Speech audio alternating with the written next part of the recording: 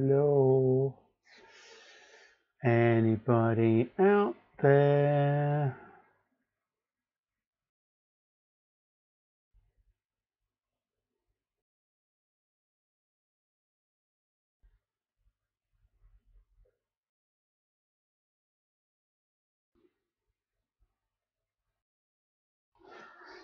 Hi Ed, thanks. Yeah, I had to restart because for some reason, even though it connected and told me everything was okay, nothing was appearing. It was very strange.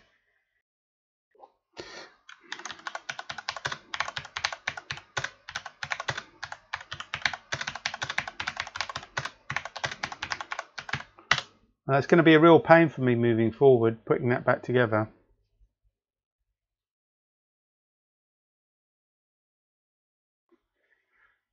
God, how annoying! It doesn't normally do that. It normally just reconnects. I don't know why it wasn't, because it reported here that it reconnected, but clearly it hadn't. Well, if it had, it wasn't showing everyone.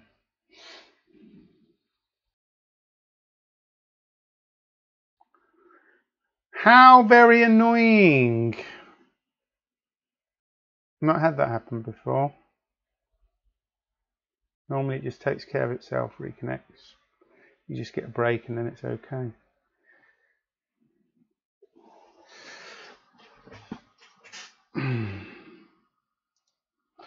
I can only see Ed at the moment, which is strange.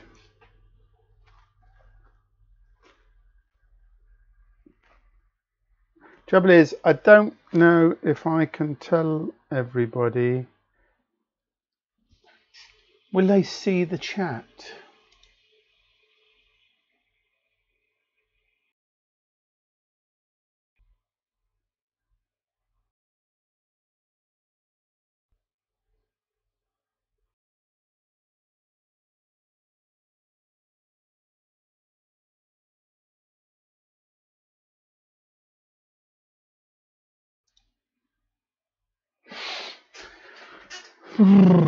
Just you and me, Ed, at the moment, mate. Which is very strange.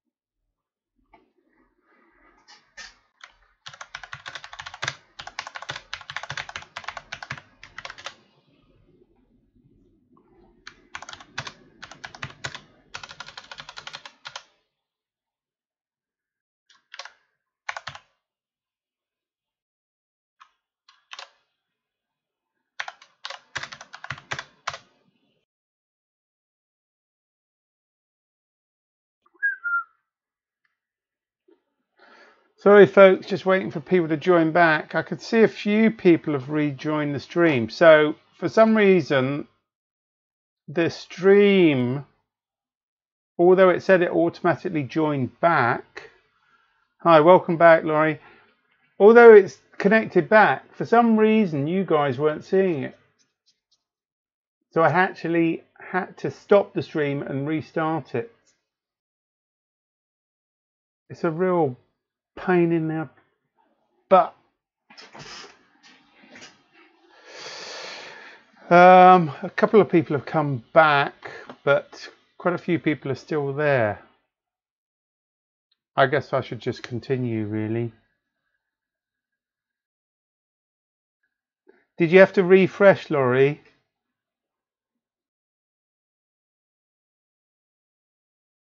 I refresh the page. Ah, okay. I think that's the trouble. If you actually stop the stream, you shouldn't do that. Normally, it just picks it back up. So if it disconnects, you get a warning from OBS saying it's disconnected. It actually detects that. And then it says reconnected. And then there's normally a bit of a delay. And then everyone just carries on as normal. But for some reason, even though it said it reconnected, the stream just didn't come up for people. Which is why I had to stop the stream and restart. Which is really frustrating.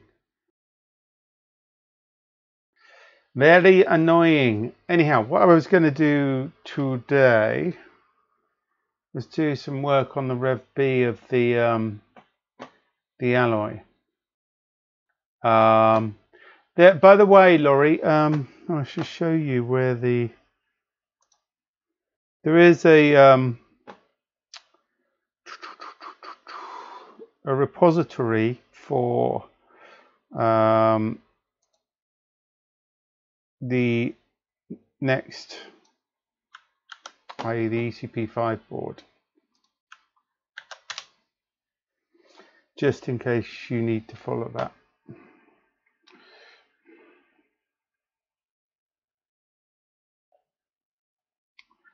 And that's currently being updated. That's a little bit behind the version I've got here, but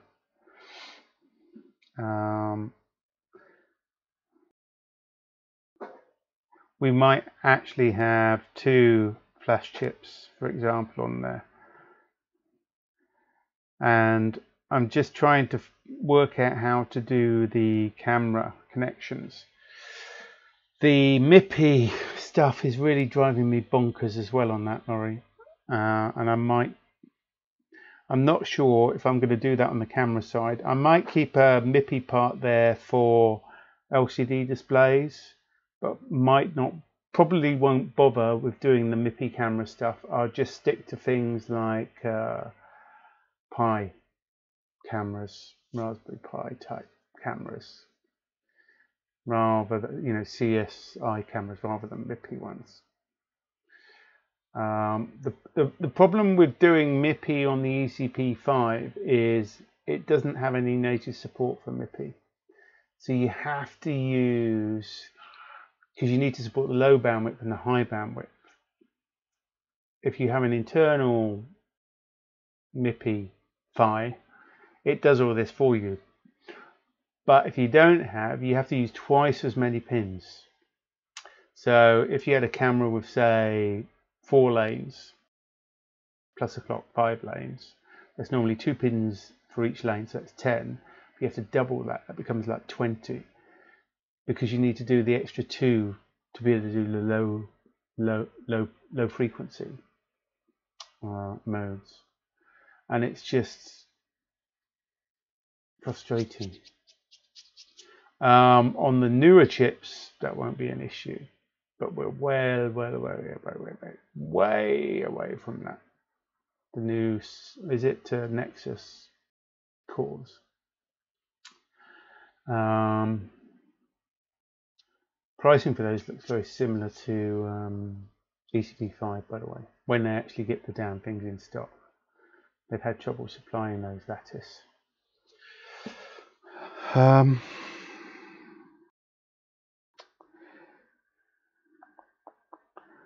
Okay, Right, so I was going to work on a CAD. Did you want to ask me anything else about ECP5 and amalgam whilst I'm at it, Laurie? Was there anything specific that you wanted to know about that?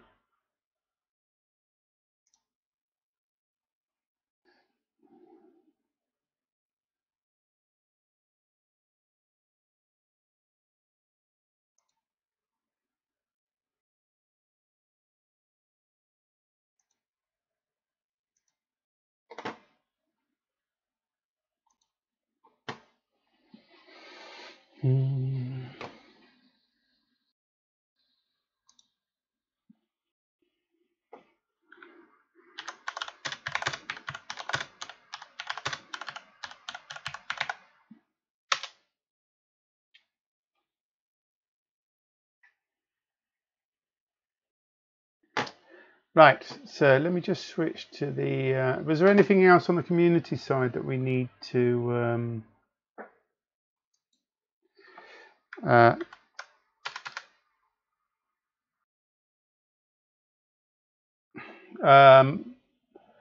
SerDes, do you mean the 5 gig? It won't have the 5 gig speed, not on that chip.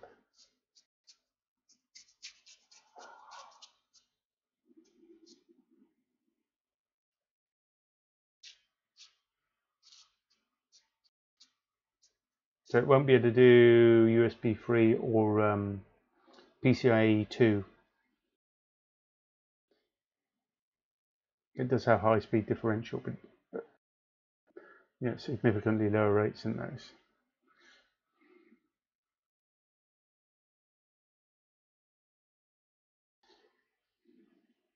To do the high speed SerDes, you need the you need to go for either the bigger or the smaller chips. Depends. So this is the 256 ball 0.8 pitch BGA on the ECP5 on the amalgam. You need to go to the 381 ball version if you want the PCIe, or you go down to the 0.5 mil pitch BGA, and there is a couple of options down there as well. But the trouble is with going down to those is suddenly your PCB costs really rocket up.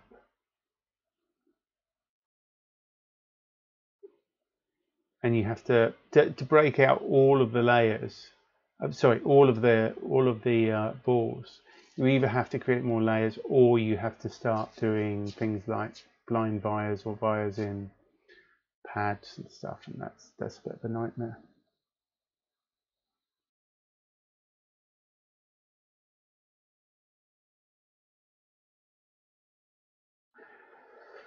Yeah, it gives you the camera stuff, Laurie. I don't know if you're using DRAM. I know the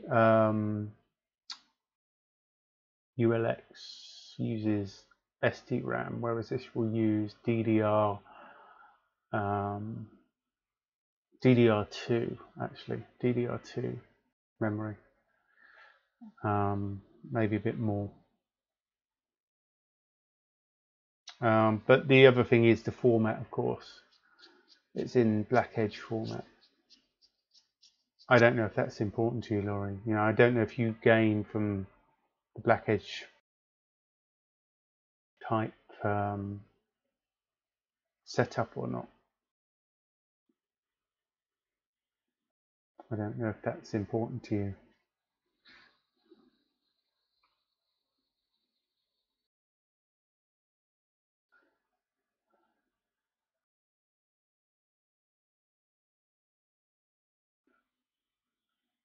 Yeah, that's right. The Orange Crab does have 128 megs of DDR. Trouble is with the Orange Crab is it's kind of crammed into a feather format. It's not so much the cramming that's the problem, it's the fact that you're not getting many pins I don't know. Does that use the Surdees, the orange crab?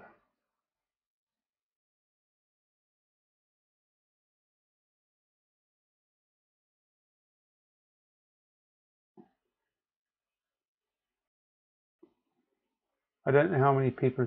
There is a board that I believe that Greg Deville's working on that will have DDR RAM. It will also have gigabit Ethernet, and it has the SysG. Is it the SysG type connectors on? I don't know if he's breaking out the SerDes on those. But he's added a high-speed connector on the butter stick, several of them, but I don't know if that contains the fast SerDes or not.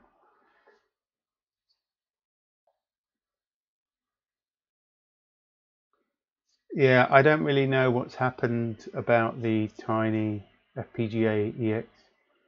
I don't know, you know, what's happened about those products. I think he's just got busy doing whatever he does, possibly. I've not heard anything from him recently, so yeah. I mean, my key thing is to get that working in a black edge format.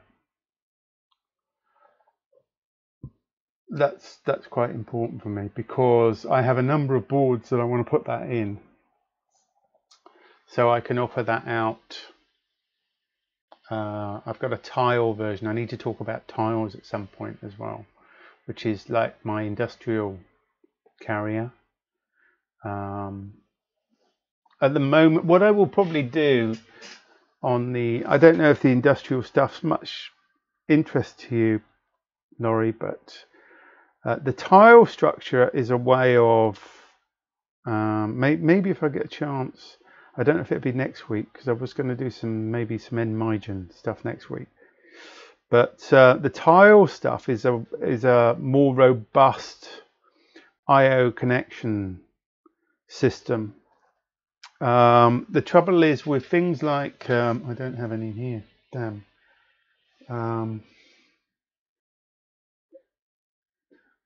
With PMODs, you don't get much in the way of mechanical stability. So quite a lot of the stuff that I do is to do with things like automation, robotics, motor control, that kind of stuff. And sometimes you just need things that are a bit more physically stable. So tiles is a kind of way of connecting things together that gives mechanical stability as well as expansion. I don't know if I might have tweeted about it in the past or mentioned it, but I'm going to introduce. There will definitely be a tile solution based around the ECP5 black edge board. But one of the things that I'm also looking at doing in the interim period is a nice 40 version. It won't have as many tiles, obviously, but it'll be quite a good entry-level one and good for people to get some experience with using that architecture at low cost.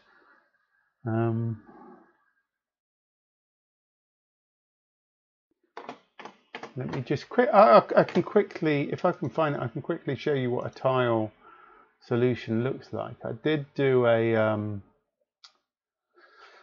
so if I can find it, I did do a black ice version at some point. Don't know if I've got a copy on this machine. Bear with me. Where would I have put that?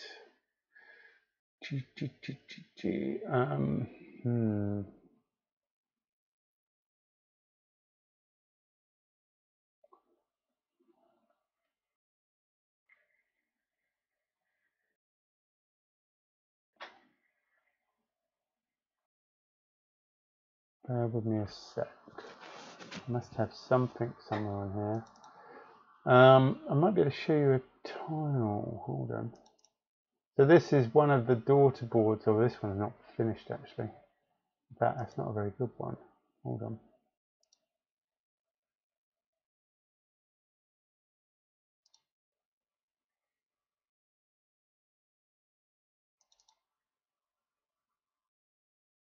No.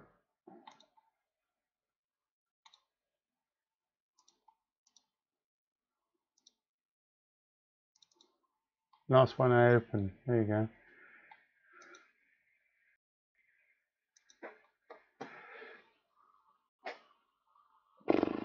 So this board, which is half done, because I've been working on this one. This is a tile. So this is a peripheral board. Okay. In this case, this is a free access controller board.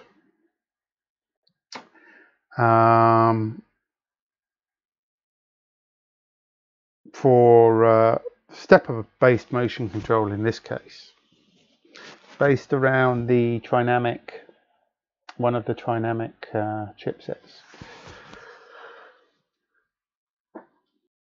And importantly, so you've got the connections up here are really your I/O and analog signals. So this is what the connector looks like. And it's basically an arrangement of, you have, I believe from memory, it's 8 digital IOs, 2 analog IOs, SPI with an individual, which is shared amongst the tiles, plus an individual SPI. Oh, sorry, forgive me.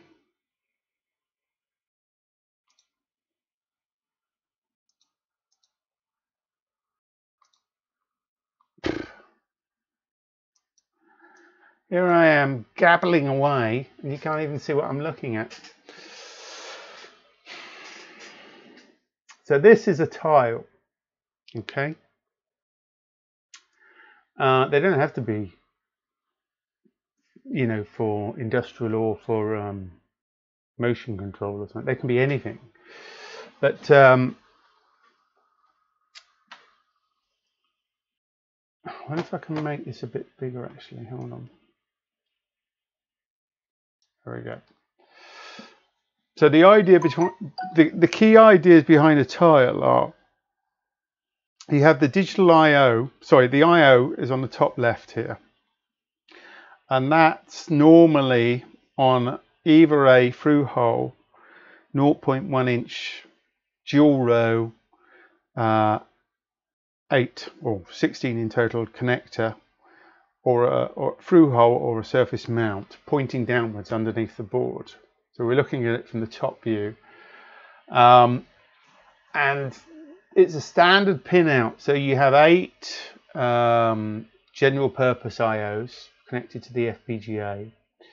Then you have an SPI, which can either be connected to the FPGA, but it's normally just connected to the microcontroller, with an individual board select, tile select pin that enables it to do things like setup and stuff. And then above that you have like power, 3 volt and ground, logic ground. You also have 2 analog signals per tile, and I think there's a request signal as well. Hold on. 1, 2, 3, 4, 5, 6, 7, 8.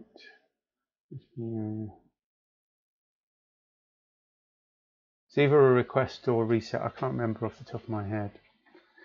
Bus request. So in some ways it's similar to a P mod,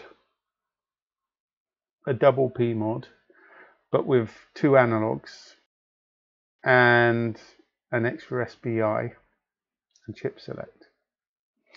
But one of the key things here is the way that the power is handled. So that's your kind of low voltage section, if you like. But here on these connectors, these pads, these are screw-in connectors, and they go through hexagonal spacers, effectively, either aluminium or brass or something, and they carry the high power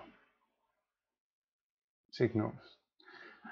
So for example, this is particularly important if you're doing something like motor control where you need to deal with a lot of current, so you can separate that side of the board, and there is a distribution mechanism on the base tile carrier board that distributes the high current signals, and it makes it better when you're doing, like, particularly with things like motor control, particularly with brushless motor control where you need a lot of current. But if you're doing servos, steppers, certainly if you're doing brushless, you need that kind of capacity, and that's what's always very badly done in the otherwise. But as well as giving you the high current path, it gives you mechanical stability, because these boards are literally screwed down, which is kind of cool. And then they all tessellate. So let me see if I can open. I did create a let me think, there's tiles. I did create a carrier for black ice, so you can see how they fit together. Where will I put that?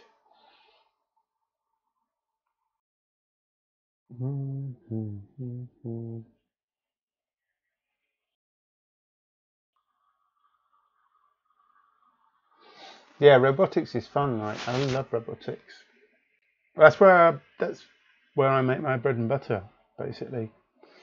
Designing electronics, you know, microcontroller and FPGAs to control all sorts of motion stuff. There's another application that I was working on that's very interesting, commercial one or semi-commercial one. Right, I don't know if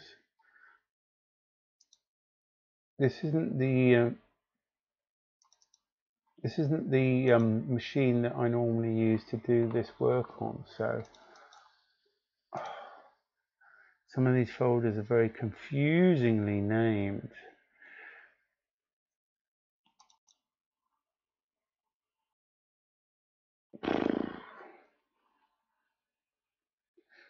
No, it's not that one. I can't even remember what I called this damn thing, whether I've got a copy on here.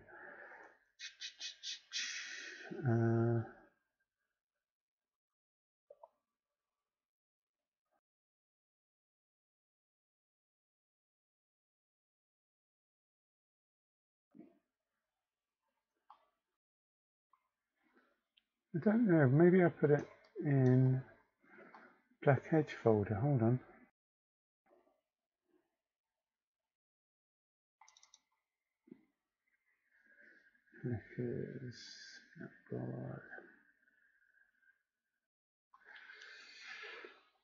I don't think it's in here.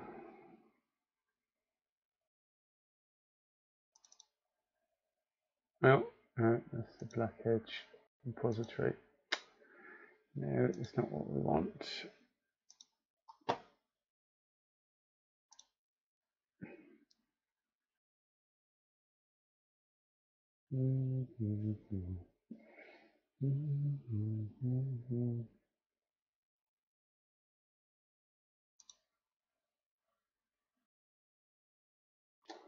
Just bear with me, folks. Being disorganized here. B5 light. Maybe it was in here. What's the most recent one? 6 of the 9th. Oh, are they all 6 of the 9th? That's interesting.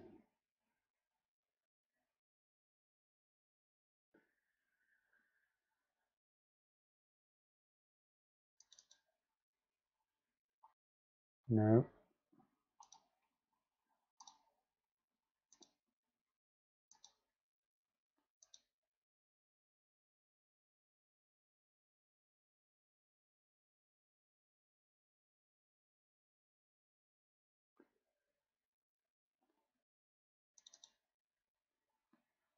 No.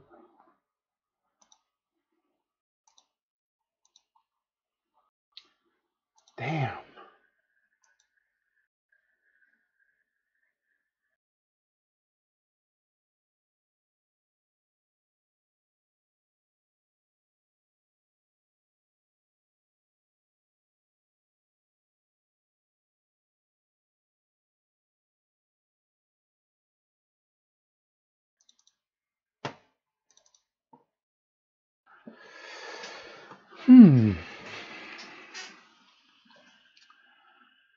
AX.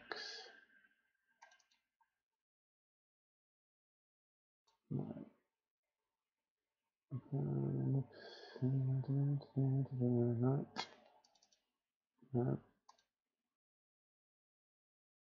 No. 48, I'll be 48. AX 400, no. I wonder if I've actually got it on here. It's annoying.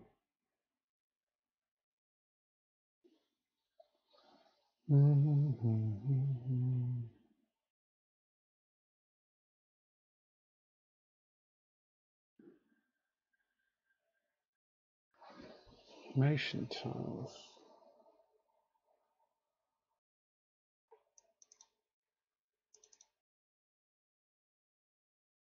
Something completely different.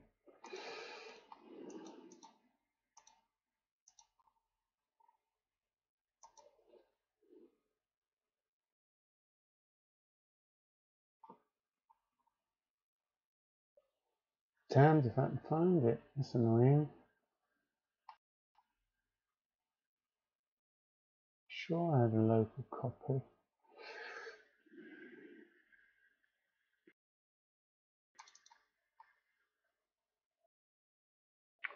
The date's on the 16th of that might. There we go. So this is one of the tile carriers, interim tile carriers. So this was based around Black Edge, but I think it was based around the ice core, not around the amalgam, not around the ECP5 version. I think the ECP5 Black Edge board supported something a lot more tiles. I think it was like 6 or 7 tiles it would support, maybe even 8 tiles. So in this case here, so in the center you've got what was ice core,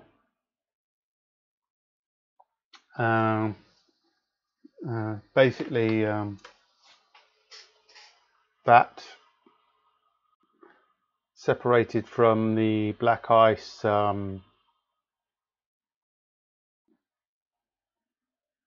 base carrier, and you're replacing it effectively with this big board here, which I think is 150 mil by 100 mil, and in there you can fit 1, 2, 3, 4, 5 tiles around it, because each of the tiles is just less than 50 by 50 millimeters. They're like 48 by 48 from memory. So this is really just a carrier for an old version of the tiles, not the latest rendition of the tiles. So it's mostly just routing. The board is mostly passive. There's a few other bits and pieces that you need to have on here. So these diodes here, these are kind of unipolar Zorbs. They help protect the high current backplane from moving around too much disturbance in terms of noise and things and current spikes. When you're switching motors and large loads and inductive loads particularly, it's very, very noisy, and you need to just using normal kind of capacitor type filtering isn't good enough. What you need is really, really fast surge suppressors that can deal with quite high voltage spikes, because you need to rein those in. They can wreak havoc otherwise between the different boards. So you have these basically these Zorbs. They're kind of unipolar diodes with breakdown voltages of like 36 volts or something, depending what power plane that you're using. And then the power plane actually screws into these here and then gets distributed. So I mean, if you was to look at the power plane, hold on. Oh, I've got it turned off. Bear with me. I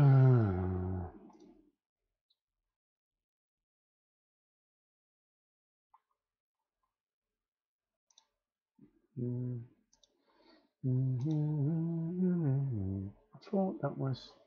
Oh, am I looking in the wrong place? Set. There we go. Misc. Let's just turn that back on temporarily. It will drive me mad probably, but there you go. There, so you've got a multi-layer plane. So it's actually a 4-layer board. So really the top and bottom surfaces of this board are solid copper for moving around the high current stuff, and all of the digital and analog signals are sandwiched between them on the inner layers, effectively, barring a few underneath the black edge board. And I don't know if you can see it here, the planes are actually separated. Maybe this is an older version where it doesn't show that, but yeah, you can see a bit of separation here. So you've got a kind of central ground plane here that separates the black edge from the outer power bus. But the key thing is, once you put these tiles on, it clamps down, and then you have these the I/O connectors here, and then you screw in from the top the into the board, and that makes connection for the current, but it also physically holds the board down. So particularly if you're working on things like motors and stuff, vibration can be you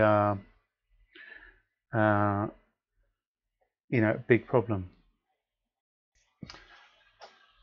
Yes, you have diverted me, Laurie, but I don't mind.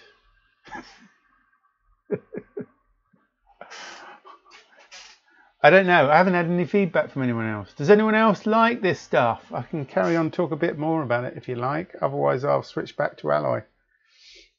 Make yourself heard, guys. Ed, that's probably not of interest to you, is it, Ed?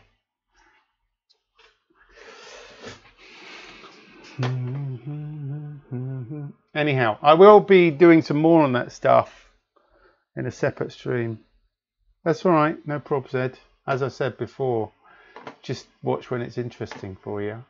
Let me get back to where we were with alloy. Hold on.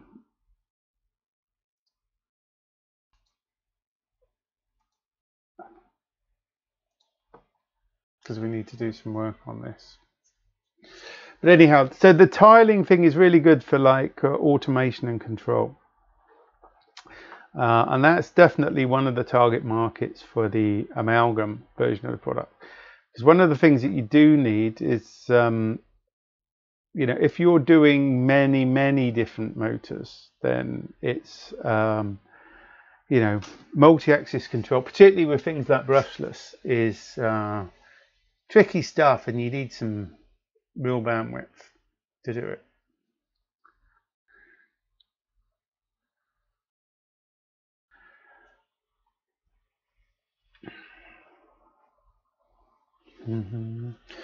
Okay, here's a question then, Ed, whilst you're online, and maybe Laurie.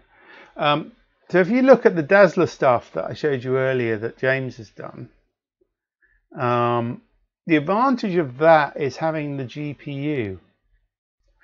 So rather than you worrying about doing primitives yourself, you're offloading that into a separate chip. Would a retro system using that chip be of interest to you, Ed, and maybe Laurie, if we were to go down that route? Because it's something that Ken and I are looking at. It's an interesting route. It's definitely useful for if you want to improve, you know, get decent output video wise from low power processors.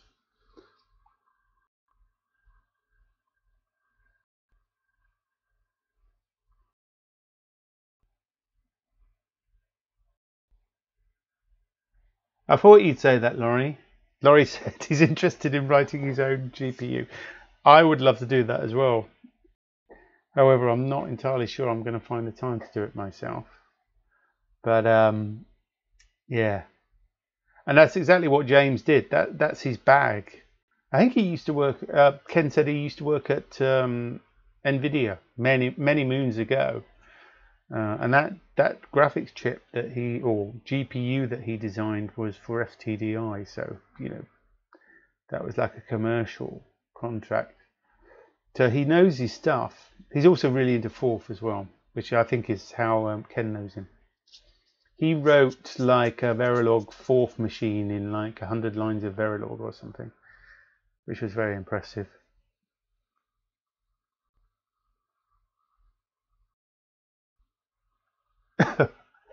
But you worked at NVIDIA, Ed. What did you do there then? I know nothing.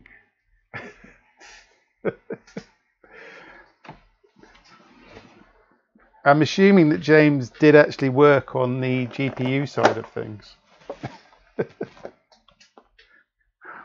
I'm going to have to get some water. Hold on a sec.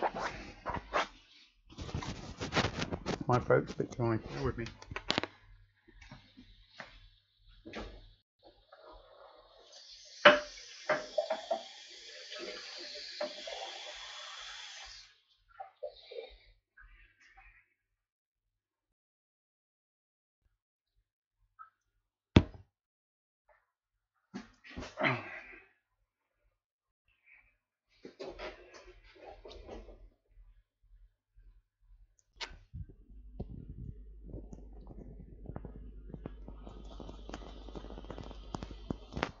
To style myself as engineering support. Okay. We all need support, mate. We definitely all need support. So, I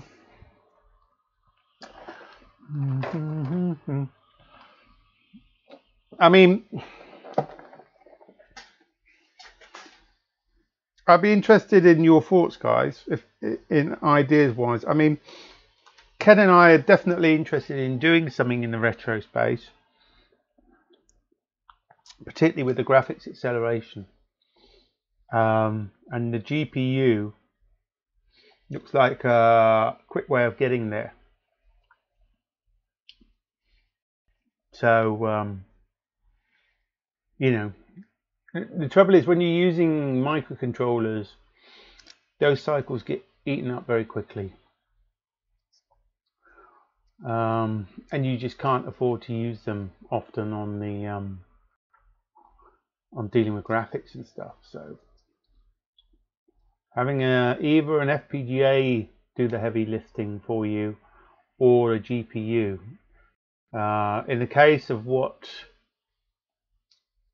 James has done there, he's using a combination. So the GPU does the heavy lifting of the graphics, and then the FPGA does the basically the digital serialization to a more modern standard. That's what he's using the Spartan 6 for, because it can drive the HDMI. I think, you know, that's probably why he's chosen that chip. It's not my first choice,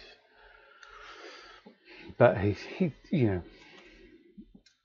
having it supported by the open tools probably isn't, you know, a high priority for him.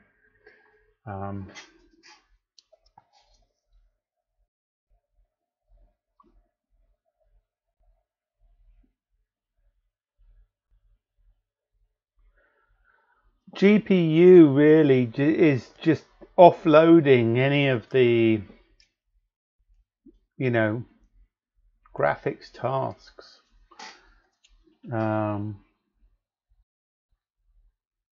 So it can be, there's things like moving sprites around, moving objects around on the screen. It can be drawing primitives, triangles and things. If you're doing 3D, you know, then it's, you know, drawing the mesh, and then it's textures and things like that as well. There are lots of tricks that can be used that mean that you're not transferring as much information between, you know, the microcontroller and the GPU. So you basically load up all the stuff first. It holds it in flash, has a frame buffer, and then the GPU does the heavy lifting of moving stuff around on the screen. Particularly if you're doing gaming, most of what's going on the screen is just moving stuff around, right? Scrolling, moving, shifting, sprites, you know, relative movement, that kind of thing. Not necessarily talking about 3D games here, just even just, you know, 2D stuff. And that's a lot of work for a microcontroller to do, you know, that it's not really optimized for. But equally, you could do it inside an FPGA to a degree.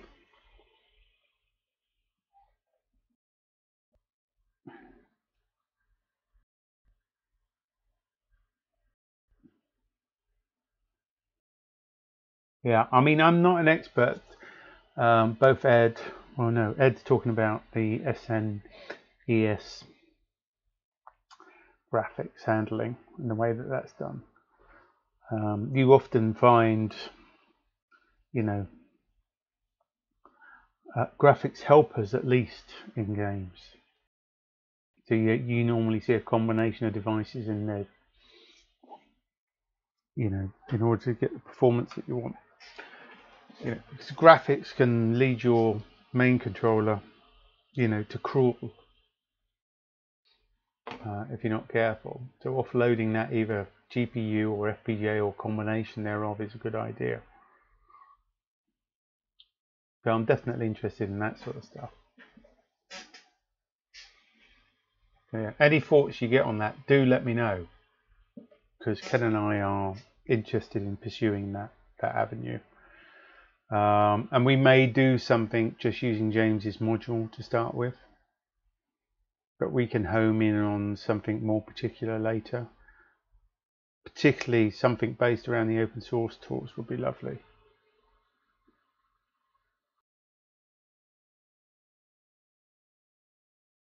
Yeah. Now I'm not sure which features are in there. There may be certainly some basic shading. I wouldn't wonder, but I don't know if we're talking about things like texture maps. That's a bit more to it. Often you need more memory as well for those sorts of things.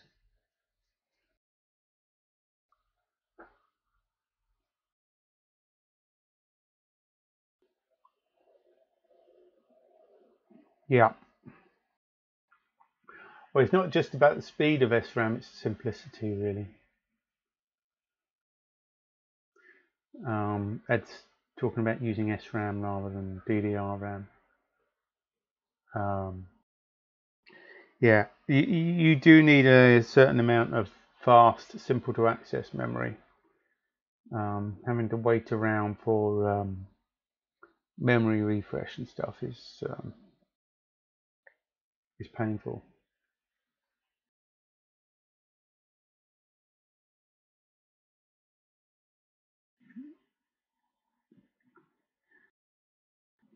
Gigatron. Is that the really basic TTL thing? Is that the TTL computer you're talking about? This one? Let me just put it up. Hold on. Ed? Yeah. I don't know the chap's name. Ken knew him, but he died recently. He was rather ill. But I think they're still running it. Marcel, yes, thank you. From Belgium, I think. He I think it was quite. I don't think it was completely unexpected, but he'd been ill for a while. But I think it suddenly got worse. I don't know much about it. I think Ken knew him quite well and worked in with his community and stuff.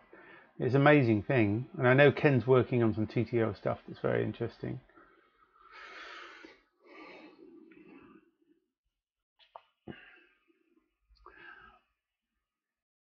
But that's all, you know, when you're talking about that kind of graphics, you're doing it all the heavy lifting yourself. It doesn't actually do much for you. VRAM, MISPRAM, SRAM, SDRAM, and DDR in order of difficulty for retro. Yeah. Obviously choosing the right, I mean, it depends what resolution you want. If you want a lower resolution, on the open source side, then there are some choices. I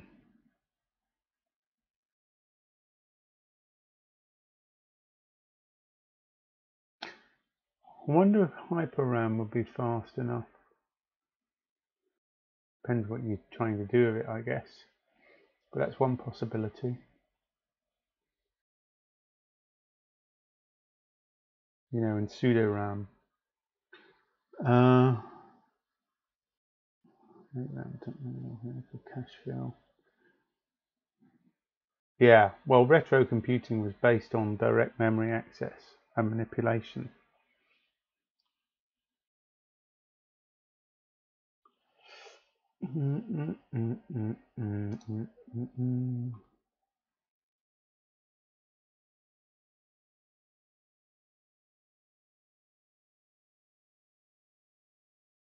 Sweet 16, yeah, that's what he's working on. Anyhow, so there may be some action in that general direction. So any ideas or features that you're interested in seeing, let either myself or Ken know, because it's something we are actively pursuing. Okay, right. Wow, we've already been streaming nearly an hour and 50 minutes, barring the interruption.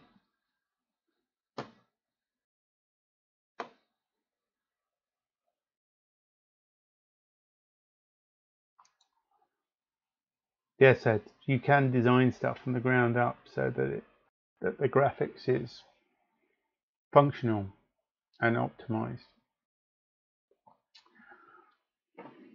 Definitely. I mean, it'd be interesting to see what you can do with the Up 5K as well. I know it's got fairly limited resources. And you can't do HDMI directly. You'd have to. I mean, you could use a PMOD based VGA and stuff, or an LCD, or an external PMOD HDMI. I'm not sure what speed you get. I don't know what retro stuff has been ported onto the Up 5K. I think you've got about 128K internal SRAM plus some embedded BRAM.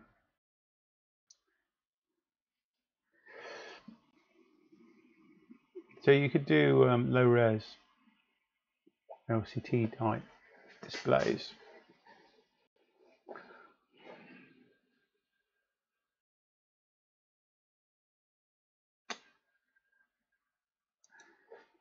Laurie says driving HDMI from Icebreaker is fine.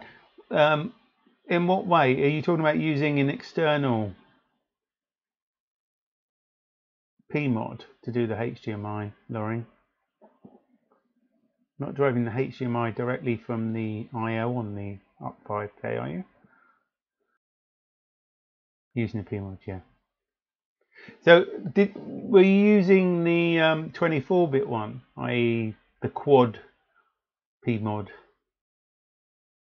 to drive the HDMI from the up 5K on Icebreaker?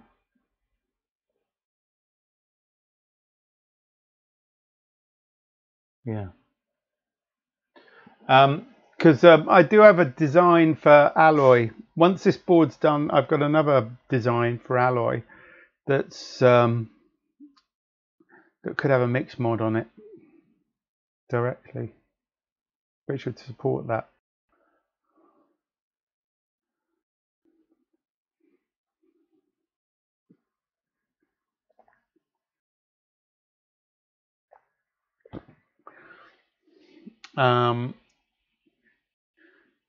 Because you need the quad if you want 24-bit. I don't know how many colors do you need for the. Could you do it? Would it work with like an 8-bit?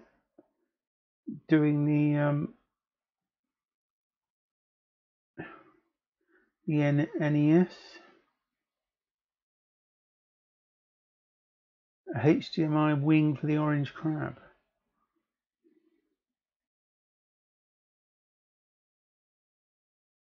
Yeah, no probs, Ed. If you've got other stuff to do, don't worry. The only other thing I was going to do is just go through the rework from Rev-A to Rev-B. I'm not going to have time to do it all now anyhow. I can do that at my leisure tomorrow. But I was just going to talk about the changes briefly before I go. You can pick up on those later, Ed. So, yeah, how many do you actually need? How many pins do you actually need, Laurie, to do the HDMI? I know it's a quad Pmod, but does it use all of the pins? 12-bit. What, for the orange crab? Is that what they're looking at? 12-bit. But how many I/O pins do they need? The orange crab's okay because the ECB5 is fast enough to drive the HDMI directly. Oh, for the Icebreaker it's 12-bit. Oh, okay. I was thinking that was 24-bit. Are you saying that the dual Pmod one is 12-bit? I get confused which is which. So for the Icebreaker, what is that? Is that the quad Pmod, i.e. the double connector?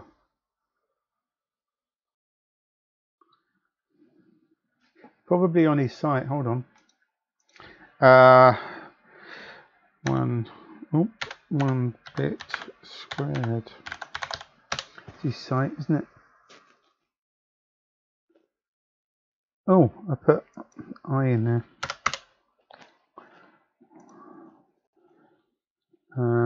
European store. I'll just take English, please. Oh, it doesn't need translating. I've got a button. Store. Oh, hold on. There's the Icebreaker.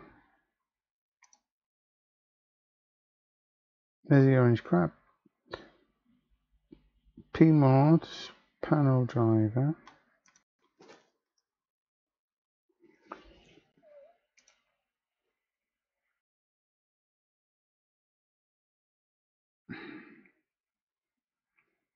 Oh, I can't see it on there. Hold on. Did I go right past it? Hyper. Oh, here we go. DV interface. 12-bit per pixel. No, you're quite right. For some reason, I thought it was 24.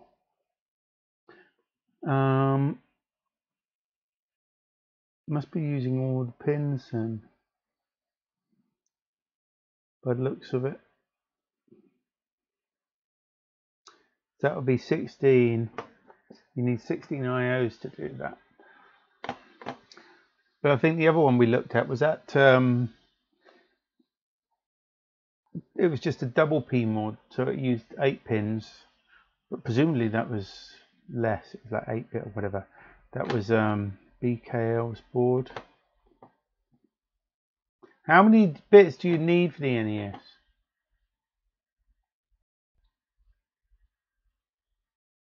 Kevin. Oh, can't remember what's going on.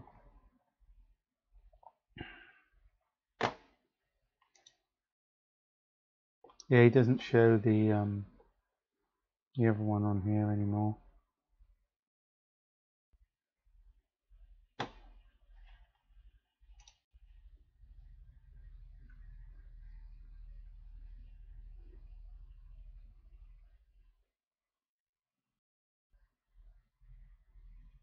Four-bit per color.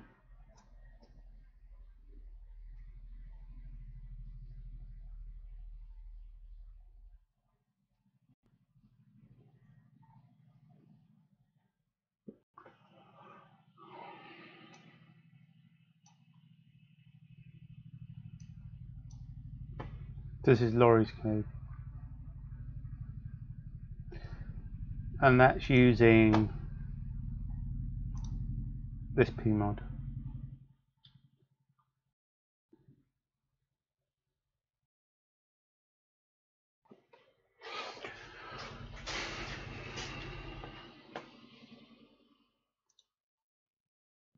Oh look, there's a choice. 4 bits per pixel.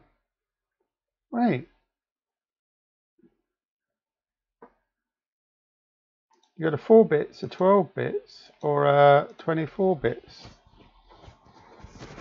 Hey.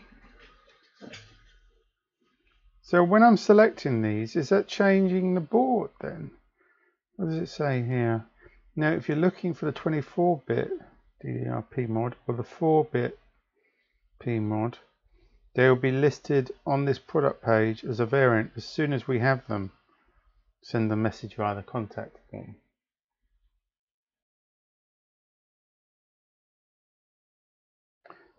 So, by the looks of it, they do 3 different versions. I didn't know that. So the 4-bit version, is that the just double PMOD? And then the other 2 are quad PMODs, I guess.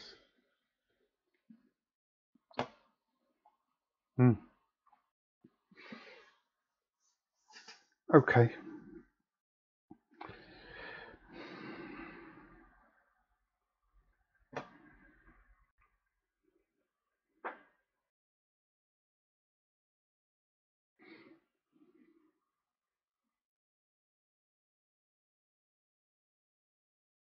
I did notice actually, there's one other interesting area.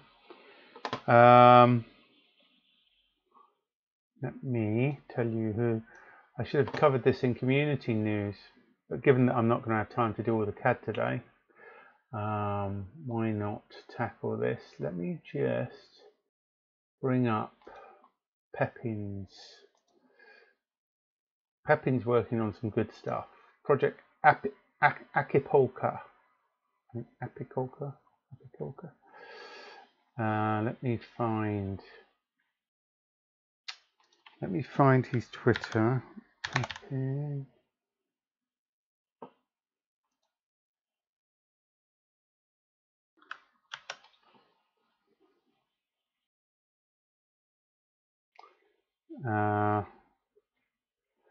So his Twitter is this. You should definitely follow him. Let me give you some other links to stuff. You can sponsor him on GitHub.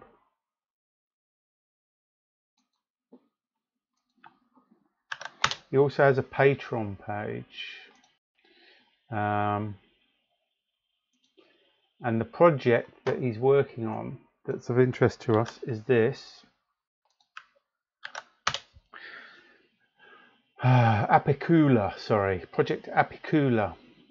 And it's basically to support the GoWin FPGAs. And because he's doing that now, hold on. There's also a Patreon page for him. So let's do the whole set. Where you can, you know, encourage him to get those chips supported. They're already supported in a light way, but not fully, not in a proper Next P&R type way. He is trying to get it integrated into Next P&R. He's got a certain amount of the smaller stuff working. I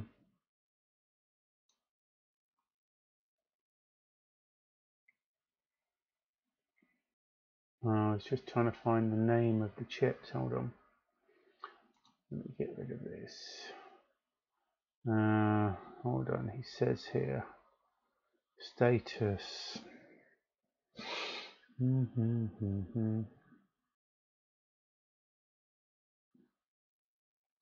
GoWin parts. He's got the GW9, I think, is supported, and the GW1NR9 and the GW1N1. The 9, I think, is the more interesting one. Project-wise, it's interesting because it adds another chip family in. But the one of the cool things is I was just following his stuff that he was working on recently, and he's just made a discovery. Now, if you look at one of them, I think it's the GoWin GW9. Hold on, let's see if I can find it. GW1NR9, is it?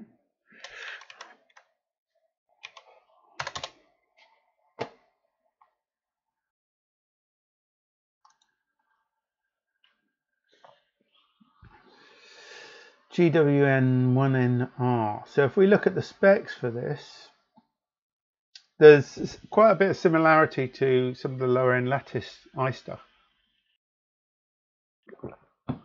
but there's some nice added features. I think it's, yeah, you can see it in this one. So for example here, this one has lookups of something like 8,640. I think they're LUT4s, just like the lattice stuff. In fact, I think the company was started by a bunch of people that used to work at Lattice, but don't quote me on that. But what is interesting here is if you look, Shadow RAM, which is SRAM, it's got 17K as well as the block RAM. But I think he was poking around recently, and what we found out is that inside the chip, I don't know, it's this one. It's the one with PS RAM here. There, look. That's 64 megabits, or is it megabytes? Crikey, they're not specific here. But the embedded PS RAM turns out to be a windbound part, and we worked out what it was, which is an interesting thing. And it's actually HyperRAM. They're using Hyperbus, so it's a Hyperbus chip. Probably it's either a wafer scale integration or it could be a separate die that's included in the package, but it's a separate OEM'd either die or wafer scale integration to create this. So it's a very interesting chip. And these, strangely, it was really difficult to get these before, but now they're available at Mauser, I believe. Oh, it's not what I typed at all. Mauser.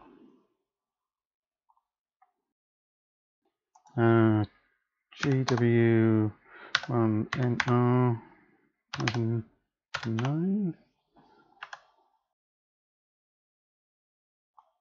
Oops. Is that right?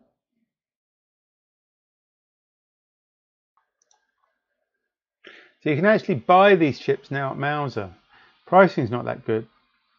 If you want decent pricing, you'd need to talk to them directly, although I expect if you spoke to Mauser, you might get some better pricing as well if you've got contact there.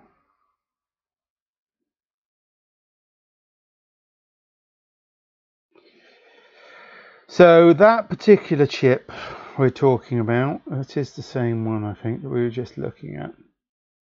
They charge, I've got it in pounds here, which isn't helpful for comparison purposes. So that's a $20 chip. You could probably get it significantly less than that if you bought a decent quantity, I reckon. But you've got this PS RAM, 64 mega PS RAM. It doesn't give you the details here. Maybe if I click on the data sheet.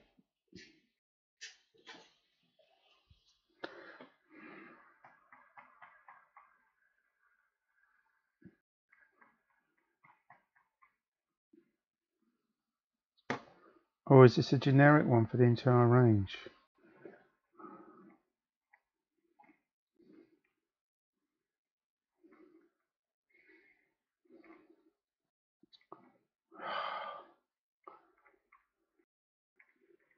Isn't there like a feature list somewhere? Wow, what is this I've just opened? It's not much of a data sheet. That's strange.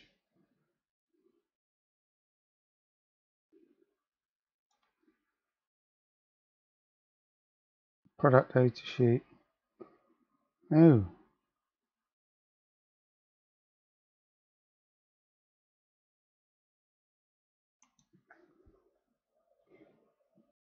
Right, sending me around the garden path, I'm afraid, guys.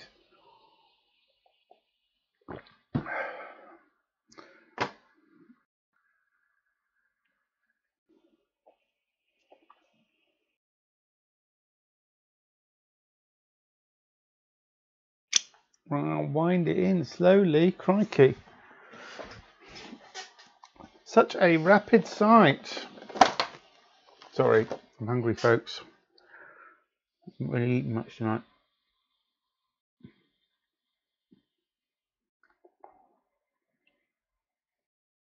Oh, how frustrating is that? So in terms of the packages, this is available in QN88, QFN88, or an LQ144, which is what was interesting to me. So at one point I thought, if the code could be done, if it could be ported to the open source tools, next PNR, it would be a good target for Black Ice. That combination of memory is fairly interesting.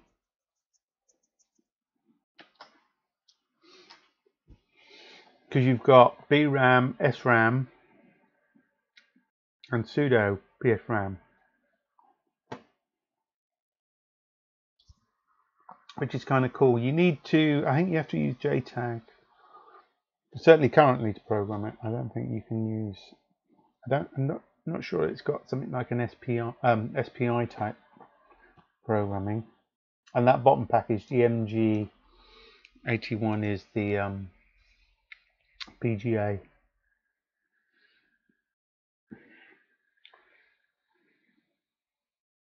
Can't believe it doesn't show the detail of that on here. Really annoying. Hold on, my cat wants to come in. Come on, Sparks. There's nobody giving you any attention in there. It's annoying. No, what does this say? Features. Oh, this is a bit better.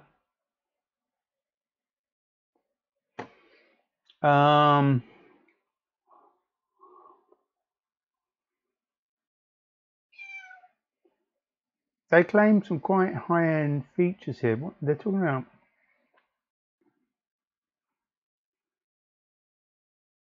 Oh, I believe they got MIPI support, which is very interesting. I don't know how extensive that support is, but that's useful. Block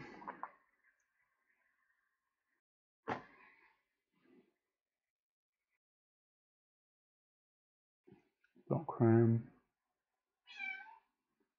Sparkles. Oh look, there's a list. Hey, is no one giving you any attention in there?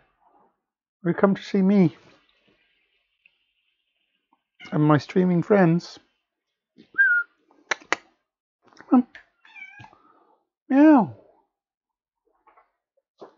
Trouble is, they can't see you when you stand there. All they see is me stroking. Hold on. I don't think I can easily move that. I can move it a little bit. Look. Can you just see Sparkles? Our poor skinny diabetic cat. That's always hungry, like a dog, aren't you? Not like your sister. Just goes off sleeping somewhere.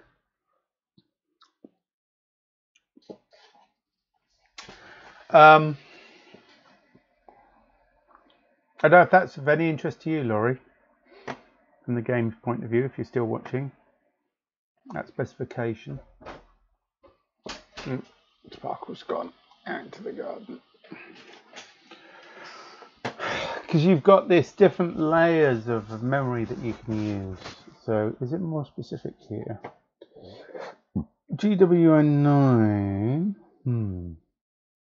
Yeah. So that says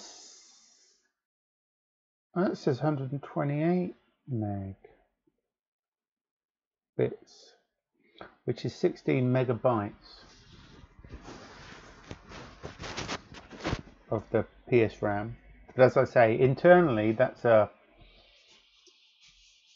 hyperbus connected.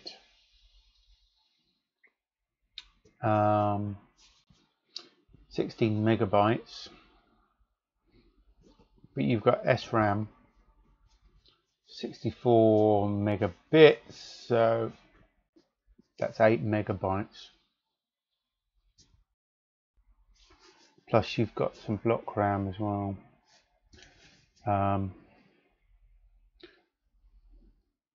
468k bits.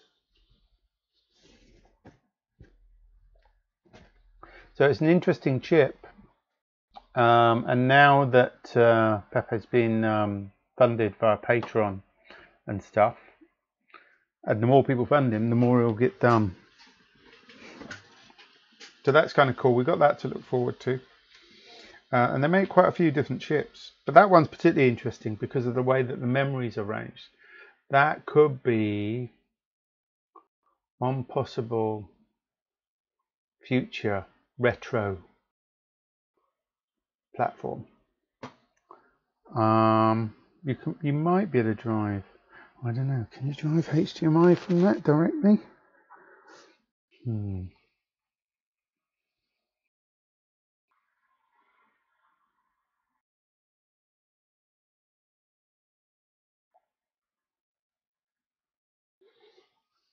I don't know what the MIPI would do, whether you could drive DP from that, or is it just MIPI camera in type support, or it might just be parallel MIPI, of course.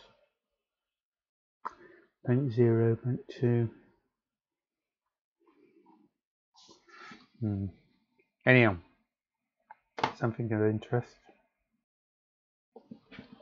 something to keep an eye on, and do sponsor Pepe, because he's doing some good work.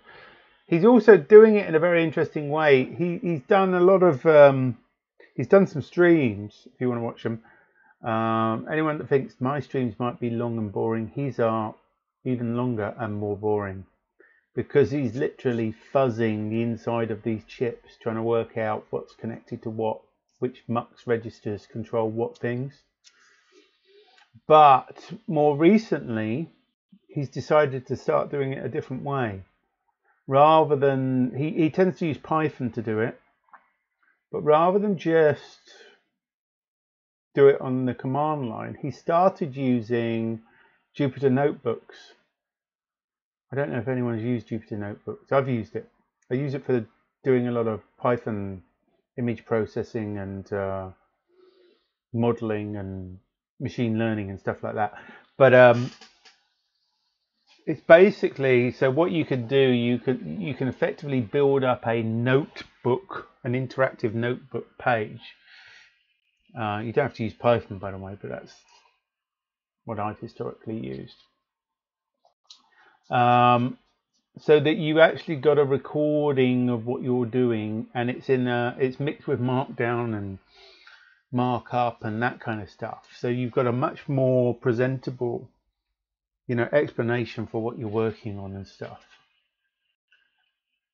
So that's really cool what he's doing there, and that helps provide a bit more insight into the process of fuzzing these FPGA chips, so that you can understand how the bit controls and the bit images are need to be assembled, what the internal structure of the MUX is, and features and LUTs are. But please do sponsor him on Patreon or GitHub or something. The more sponsorship he gets, the sooner we'll get access to these chips, which is really cool. Let me briefly, I've got a little bit of time left, 10 minutes maybe. So let me talk about quickly what we're going to do change wise on Alloy. So just to remind you what it looks like, don't know if I can open the old one. So the previous version, what did that look like? Hold on, maybe I can open the older one.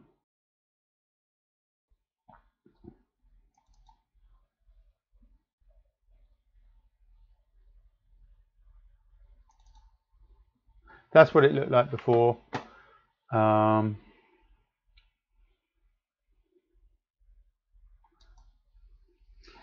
So that was what produced that, kind of the iScore version of Alloy, if you like. And this bit in particular is being changed. So I had the FPGA pins on here and no FPGA pins on the normal feather pins. So one of the changes that I'm making on here is I'm actually putting some of the FPGA pins on the feather pins on the top. So if we go back to the Alloy board, there's a couple of reasons for doing this. One is to make the board sized the same as the original feather size, even though you are allowed to expand it that way. It just means it fits in, but it means if you've got feather peripherals, you can actually drive some of them from the FPGA. So it doesn't make any sense doing the bottom pins in this way, because you've got analog pins there which you can't drive from the UP5K, and then you've got SPI and UART. Well, you can do that from the microcontrollers. You don't gain any advantage using the FPGA to do that. Hold on, I just realized I'm not showing you guys. There you go. And let me just remind you, sorry, what the old one looked like. Yes, it's longer. That's this one. The one I'm prototype now. That's the Rev-A. So the Rev-B that I'm working on now is slightly shorter. And as I say, So the lines at the top here, apart from the SCL and STA, which will remain controlled by the ESP32, these lines here are FPGA controlled. There's 7 of them, I think. Yeah, one, 2, 3, 4, 5, 6, 7. So those will be FPGA pins on the top. And the slight rearrangement of the existing pins in order to support some of the same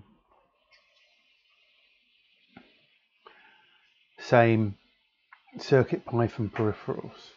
So that's the first change. The pins that were on there are now being used for other purposes. So for example, one of the pins is used for a 1-bit memory, which is a weirdity to CircuitPython, so that it can detect whether it's been reset before or not. And then you've got things like battery monitoring and stuff as well. The other thing I've added onto the bottom here, and you can't see it, this is going to be an interesting one. Let me just put, oh, I knew I shouldn't have turned that on.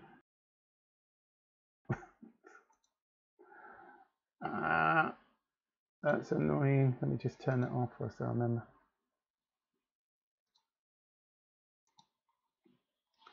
Otherwise you have to do this all the time. There's no quick key for this, or not on this version.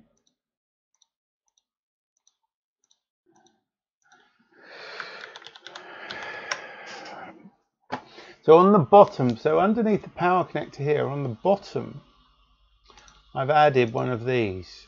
Oops, wrong one. Now that is a quick connector, or a, what Adafruit call it. That's SparkFun call it a quick connector. Adafruit call it a stemmer 4-pin connector. They have a 3-pin and a 4-pin. Basically, it's just I²C.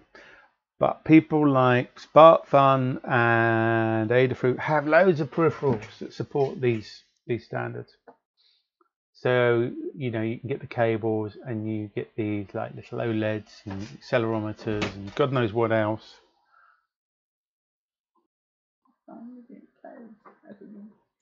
And they just hook up, and you can daisy chain them because they're I²C devices, assuming you don't run out of addresses, of course. So I'm using a couple of the pins for that. Those are directly controlled from the ESP32, obviously. And the battery monitoring voltage. I've got a battery charger chip on there, but I can actually read the voltage directly. And the 1-bit memory.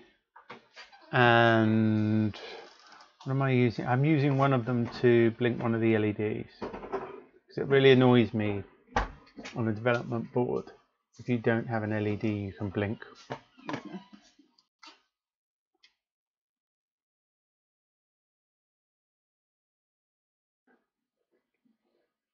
So that uses all of those up, which is good. The other thing I've got to do is I'm starting on things like some of the optimization for manufacturing. So these 2 diodes, for example, will be replaced by this one. That's one less part, takes up slightly less room.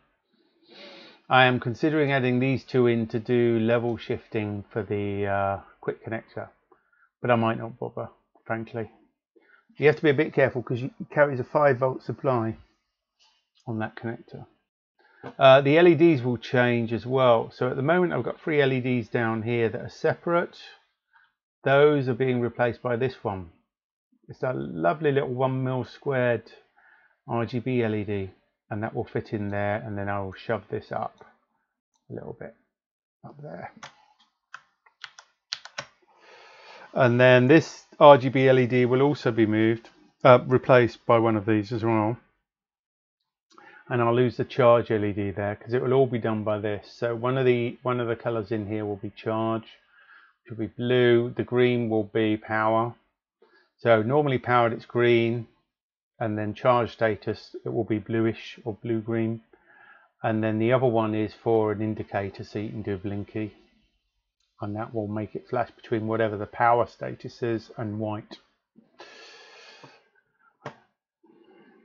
So that's that optimization. If I have issues with the quick connector on the bottom here, I can also put a vertical one where the open source hardware symbol is as well.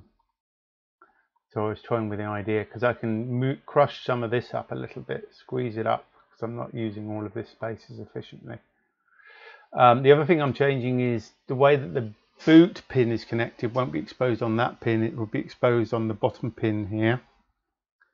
And it won't be routed to the LED, which it currently is, and it won't be routed to dumb. The internal dumb pin will be routed to the internal signal called BQS, which can be used either as a strobe when doing the SPI transmissions, or the other way around.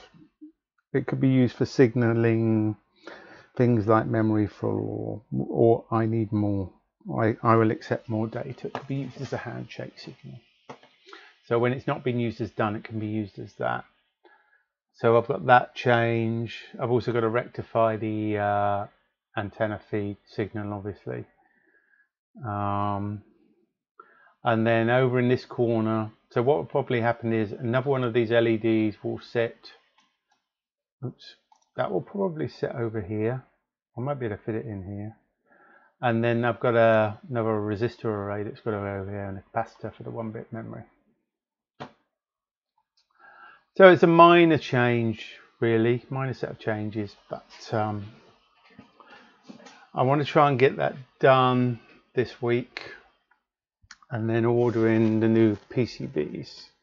I need to do it quite quickly because I can't test the Wi-Fi properly with this board because of that issue.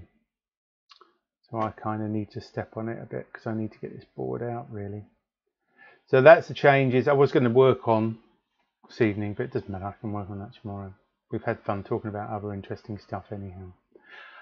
There's also a bit of a change. I've added a bit more capacitance onto the supply side. On the 3-volt side around the ESP for the VDD-A, which is used for the transmission, it does use some juice when you turn the Wi-Fi on. I'm also seeing some real current pull on the VUSB, so I'm going to add a bit more capacitance on there as well. I actually got less than I thought I had on there. So it's just some small changes really on there. When I was looking on the scope using the Wi-Fi, I didn't see any 3-volt free dip. I did see a little bit of noise, a few spikes. The 3-volt free seemed to hold up well. The VUSB was dipping by about half a volt, 500 millivolts, which was surprising, but it's still more than enough overhead for the low dropout regulators I've got on board. So that wasn't upstream, that wasn't causing any issues. And the reason I was looking at that is because I had the Wi-Fi problems. I was just wondering whether it wasn't getting enough juice to do the Wi-Fi properly. And it was, although looking at the power rails, I figured I could put in a little bit more decoupling, and well, not decoupling so much, a bit more reservoir capacitance really. And I might add some smaller caps if I can fit them in, like a 100 PF here and there, to get rid of, I did notice some fairly high frequency stuff when I started using the radio part. Not anything to worry about, but just keep the noise levels down. So that's me really this evening. Sorry we went slightly off track, but you know, watching me do CAD probably a bit boring anyhow, quite frankly. and we had some interesting conversations. It's slightly different from what I originally planned, partly because Ken called me up yesterday or the day before to talk about the Dazzler stuff and the GPU. So it's good to talk about some of that, and I'm sure we'll talk more about some of that on the forum, etc. If you've got any more questions, please do join us on the forum. Also, following us on Twitch is a good idea as well. As I say, if I get quite a few followers, they might actually keep my streams. I do keep local copies and upload them to YouTube. That's going to be fun this week, given that we broke halfway through. I'll have to work out how to tie those two together. But anyhow, listen, thanks for your time, guys. I will be streaming again next week. What I was planning on doing was maybe covering the NMyGen support for this board, going through writing the NMyGen support, just touching base on that, if that's of interest. If there's anything anyone wants to see, let me know. There's a thread in the forum. Let me point to that right now, where I normally comment on the stream stuff.